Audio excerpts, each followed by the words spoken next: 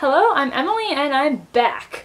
I honestly don't know how this is gonna go because I'm filming on a completely different camera than I normally do and I can't actually see the footage I'm recording as I'm doing it, so if the battery dies or something, I'm up a crick. And I don't know exactly how I'm gonna edit this, but hopefully you'll actually see this video unlike the last couple that I've recorded. So in other news, my bookshelves are at a rainbow. I did this a couple weeks ago and I actually talked about this in another video, but I couldn't film, I couldn't edit it, so that one's lost the mist of time, so I'll talk about it again. I've always thought rainbow bookshelves looked cool, but I was always a little leery of the idea of my series as being separate, but this summer I decided that it was something I needed to try at least once, so I did it and that's what they're like right now. I'm not sure if they're going to stay like this when I go back to school because taking the books that are coming to school with me out might mess up the rainbow, but I guess we'll find out when that happens. Today I'm going to do a summer wrap-up because I'm going back to school in about a week and I haven't filmed any wrap-ups since the first one I filmed in May because, well, that's actually the wrong way to say it. I have filmed wrap-ups, but I haven't been able to post them because of editing problems. So what I'm hoping is that this one will actually get up. And this is basically my wrap-up for the summer since I got back from Rome at the beginning of June to now, which is the middle of August. This is August 11th that I'm filming this. But since I'll be going back to school, I figure I won't have much time to read once I'm back there, so I should be fine just filming this now. I've read, at the current moment, 19 books since the last wrap-up you saw. I'm hoping to get it up to 20 before I go back to school because there's a book I have for school that I need to finish. But I'm going to show you the books that I've read this month. Not this month. I've read this summer, and I'm going to have to show you a lot of them as pictures on my phone because I don't have the books in library copies anymore. So I'm just going to show you these all, and I'm going to do it kind of fast, so I won't do really in-depth summaries or discussions, but I will tell you what I rated them and everything, and we'll see how this goes. Okay, the first book I read this summer is a novella called Kindred Spirits by Rainbow Rowell. This is a short story written for World Book Day. Basically, it's about this girl named Alina who's obsessed with Star Wars and wants to wait out in a line when The Force Awakens comes out. She ends up in a line with 3 people, and well, things happen from there. I liked it, sort of. It wasn't like the best thing that I've read. It annoyed me that it was catering to the idea that the only people who are real Star Wars geeks are people who don't like the prequels, but whatever. I think I gave this like 3.5 to 4 out of 5 stars, and it was pretty decent. I'm not sure if I'll go on and read more of Rainbow Rowell's work, but this was a good start. The next book I read is Headwind by John J. Nance. This is an airplane thriller. Basically, this president of the United States is on a tour around the world, and while he's sitting in Greece, a bunch of police officers show up and try to arrest him, and the pilots of the airplane take off to keep him from getting arrested, and it's basically about them trying to keep him from getting arrested and figure out why people are trying to arrest him. This book, every English professor on the face of the earth would turn their nose up at it, but I actually really enjoyed it. It was a lot of fun, and it was a really easy, relaxing read, even though it kind of confirmed Murphy's Law. But basically, I liked it. I gave it 4 out of 5 stars, and one kind of annoying thing is I got this book at a library book sale, and someone did this to the spine. I don't know how they got it to be this shape, but I can't get it to go back to the normal way, and it's driving me insane. The next book I read is the last book in the Infernal Devices trilogy, Clockwork Princess by Cassandra Clare. The Infernal Devices is about this girl named Tessa who comes to London to look for her brother, only to realize that she has shape-shifting powers and get rescued by the Shadowhunters who get mixed up with their war against this person called the Magister. I read the first 2 books in May, and then I finished this up when I got home from Rome, and then I recently bought copies of the first 2, but not the second 2. I don't have Clockwork Angel yet, but I really liked this series. Will was great. Gabriel and Gideon really grew on me in this book. I loved Gabriel and Gideon so much, and it was just a great trilogy. I gave this one 5 out of 5 stars. The next book is one that I've been looking forward to for a while, and that's Flame in the Mist by Renee Ahdieh. Flame in the Mist is Renee Ahdieh's newest book before she wrote The Wrath and the Dawn. This book is like a Mulan retelling. It's about this girl named Mariko who is being sent to marry the Emperor's the Emperor's son, who will not later be Emperor. And while she's on the road, she gets attacked by the Black Clan and everyone but her dies. She decides to figure out why the Black Clan tried to kill her by pretending to be a member of the Black Clan as, like, disguising herself as a boy. And it obviously, things happen from there. I was really excited for this book because The Wrath and the Dawn is one of the best books I've ever read, but I was actually really disappointed. This book felt really fragmented and half-formed. When I read The Wrath and the Dawn and The Rose and the Dagger, The Rose and the Dagger is a lot more of a fragmented book than The Wrath and the Dawn. When I read it, I thought that it was like that because she'd been planning the series as a trilogy and had to be forced to combine it all into a duology. But now after reading this, I'm wondering if she's just bad at writing on a deadline, because this book it's definitely more fragmented than The Rose and the Dagger is, but it has a lot of the same issues. Anywho, I really wanted to like this book, but it wasn't the best thing I've ever read.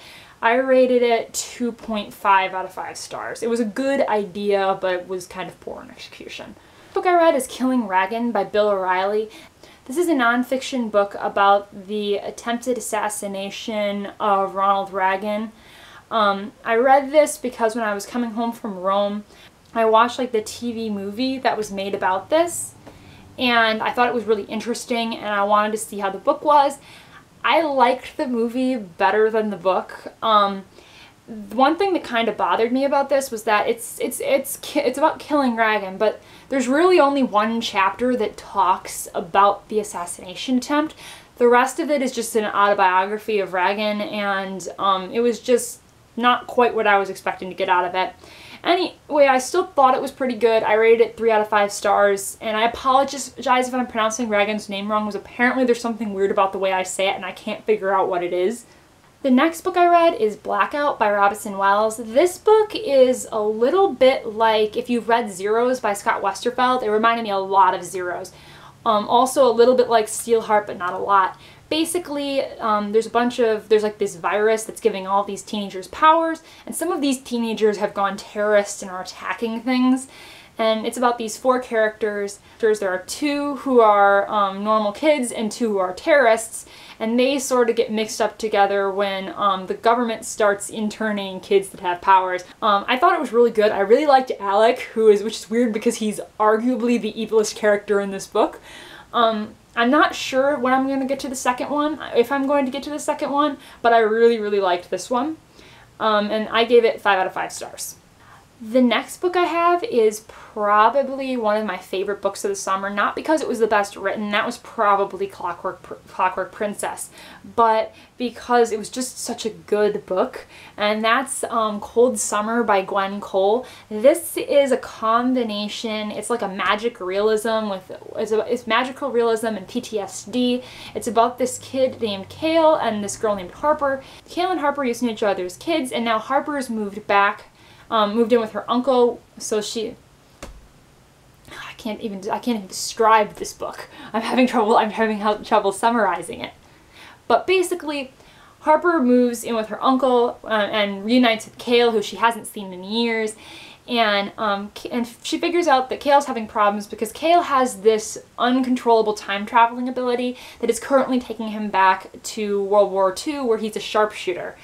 And as time goes on, they are struggling to figure out how to get Kale to control his they're struggling to figure out how Kale can control his powers and to mend his relationships with his family. This book, as I said, it's kind of magical realism more than actual fantasy. I'm not a huge fan of literary fiction, partially because I dislike the academic stigma it has, and how academics who read and write this form of literature tend to think they're better than people that write genre fiction.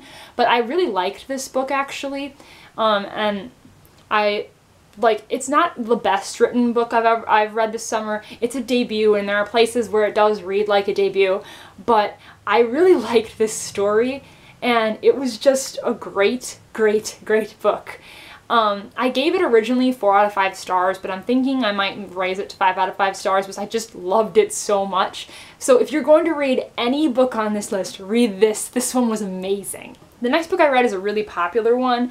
It's A Darker Shade of Magic by V.E. Schwab. This is an adult fantasy about these 4 different Londons and this guy named Kel who can jump between them and then gets into some trouble when he ends up smuggling something dangerous across between Londons. This book, as I said, is really, really popular. Everybody's obsessed with it, so I figured I may as well read it and see what they're all talking about. This isn't the best book I've read this summer. I liked it, but probably not as much as everyone else did, but it was still good, and I'm still planning to read A Gathering of Shadows at some point. I just haven't gotten to it yet. I gave this 4 out of 5 stars. The next book I read is The Murder Complex by Lindsay Cummings. I read this because I realized recently that while I've been subscribed to Lindsay's YouTube channel for a while and have been following things with Zenith pretty heavily, I have actually never read any of Lindsay's work, so I figured I should remedy that. So I started with The Murder Complex. I forgot to summarize it. The Murder Complex is a book set in a dystopia. The Murder Complex is a dystopian where the death rate, specifically the murder rate, is higher than the birth rate. It's about this girl named Meadow, whose father has trained her to survive, and this guy named Zephyr, who wakes up randomly with blood on his hands every once in a while.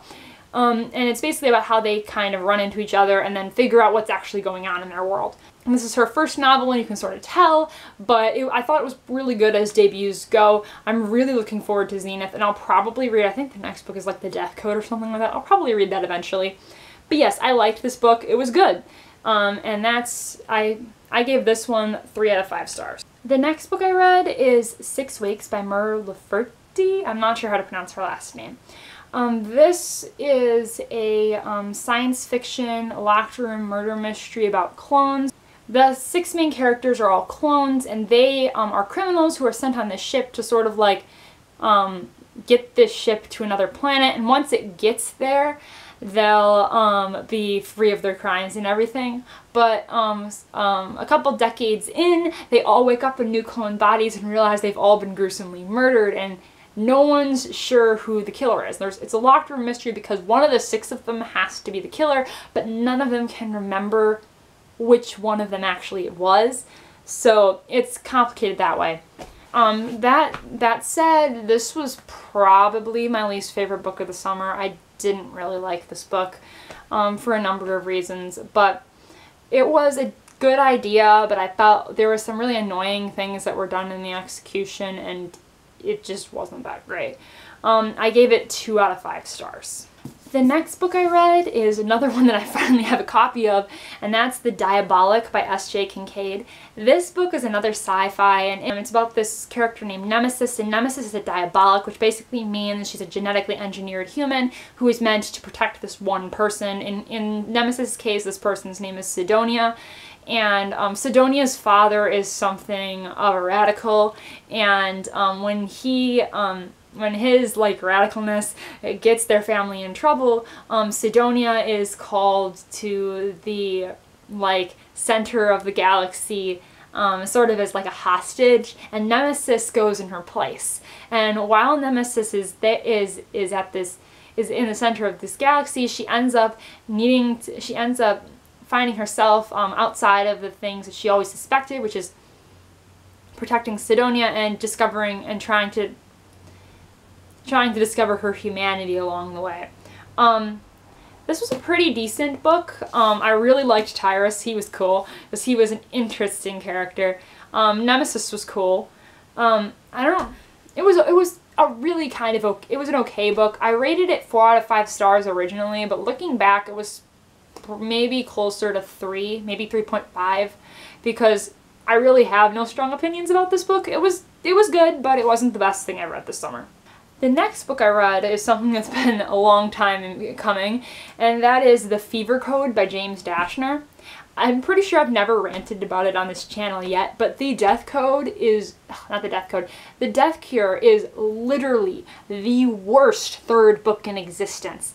Nothing gets solved. Nothing at all. It's literally, every time the Maze Runner trilogy comes up, I rant about The Death Cure because it was the worst third book I've ever read. And basically, 6 years later, he finally has wrote a prequel. There was a prequel called The Kill Order, but that was basically the only character from the Maze Runner trilogy that was in it was Teresa, and it didn't, as far as I can tell, answer any of the questions that, like, I know I was burning to know the answers of when I read The Death Cure. But The Fever Code is another prequel, and this one talks about Thomas when he's a kid, and it's about how he and Teresa and Eris and Rachel build the maze. And it was great because everything that I wanted to know in The Death Cure finally got answered, and I know how everything worked out, and it was just great, and I was so incredibly happy. Like, this is in some ways one of the most satisfying things I've read this summer because I finally know the answers to these things. That said, I probably should have reread the trilogy before I read this because it's been 3 years since I read a Maze Runner book, but whatever. I was on vacation, it was at the library, I got it, it was great. I think I gave it 4.5 out of 5 stars because, but yeah, it was great. I'm so happy that it actually happened. Wait, no, and it went black. I'm not sure how well you can see, the things I'm holding up on my phone anyway. I was looking at earlier footage, like I've been filming this in parts, and you can't see the covers of Cold as Summer or A Darker Shade of Magic at all, and I apologize for that. But yeah, this still isn't a very good camera I'm using, but I'll go on now. The next book I read is The Leaving by Tara Altebrando. This is a thriller, and basically it's on the first day of kindergarten, 6 kids go missing, and 11 years later, I think it was 11 years later, 5 of them come back. These 5 kids don't remember anything about where they've been for the last 11 years. It's basically about them trying to figure out where they were, and the family of the one kid who's still missing trying to figure out where he is. That said, actually, that description makes the book sound a lot better than it actually is. There were some interesting things about it. One of the characters, Scarlett, her narration is in stream of consciousness, and like it's all over the page, and it's really cool from a writing standpoint. And I really like the other character, Lucas's narration. Avery was annoying. I didn't like her. But all in all, I thought this book promised a lot, but it was actually really disappointing towards the end because it wasn't tied up in a way that was actually satisfying, and in the end, the author ended up focusing more on the romances she was building and the actual what on earth happened to these kids sort of thing, and it was just kind of annoying. I think I gave it 3 out of 5 stars. It's a good idea, and I'd like to find another book on this concept to see if I can find one that works better, but yeah, this one was only okay. Alright, and at that point I had to run downstairs and get the next book I'm going to talk about because I don't own copies of this series and I was reading my family's copy of it, so I had to go grab it so that I can actually show it to you. And that book is Harry Potter and the Goblet of Fire by J.K. Rowling? I'm not sure how it's pronounced. I don't think it's pronounced Rowling now. But anywho, I'm not going to summarize this. I'm pretty sure everyone knows what this series is about. But basically, I went and visited family last week, I think it was, and we on the way home we listened to the beginning of this book in the car. We got like 458 pages in, and then after I got home I finished it off. This is actually, and I'm going to admit something very horrible for the book community. This is actually the first time I've ever read the entirety of the Order of the Phoenix. I read the first 4 Harry Potter books when I was younger and never got past the Goblet of Fire. And I've tried to start this book multiple times and never was able to get into it. And I finally was able to push through and finish this time. This book is ridiculously slow. Like my brother and I were talking when we were like 400 pages in on the way home, and I was just like, nothing's happening. Like, I don't know how this book got this long. And now, I'm probably gonna have to edit a lot of that out. Just for the record, I might have edited a lot of ranting out here. But I'll talk about things. There's some things I did like. I loved the couple Snape scenes that are in here.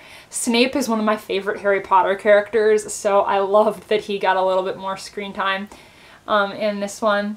And I'm going to go on at some point in the next next couple months, because I need to finish this series, because apparently I'm a horrible book person for not having read the entirety of this. I gave it, when on Goodreads, I rated it 4 out of 5 stars, but I might be rating a little high given the series reputation, but we'll just say 4 out of 5 stars. I'm finally through it. Maybe I'll have an easier time with the Half-Blood Prince. The last book I read this summer is Lady Midnight by Cassandra Clare. This is the first book in the Dark Artifices trilogy, and basically it's about a couple characters who, from what I gather, were minor characters in the later Mortal Instruments books. It's about Emma Carstairs and her parabatai Julian Blackthorne, and I think that's too many spoilers. They're trying to solve these mysteries, which they hope will also solve the mystery of who killed Emma's parents. And on top of it all, Emma and Julian are falling in love, which is totally against the rules because they're parabatai. This book was pretty good. I liked the Infernal Devices better. I'll start out by saying that. But I really liked Julian. Julian was great, and the dynamic between Julian and the kids was wonderful. I'm from a big family, and I loved having all the siblings, and it was so great. I didn't like Emma very much. She was kind of annoying. It was actually, like, the fairy stuff kind of really reminded me of Sarah J. Maas, which is why I almost called them the Fae at one point. Maybe they do call them this in here. I can't remember. But, yeah, I got strong Sarah J. Maas vibes, and also strong Cassie Clare's doing detective fiction vibes. But it was a pretty good book.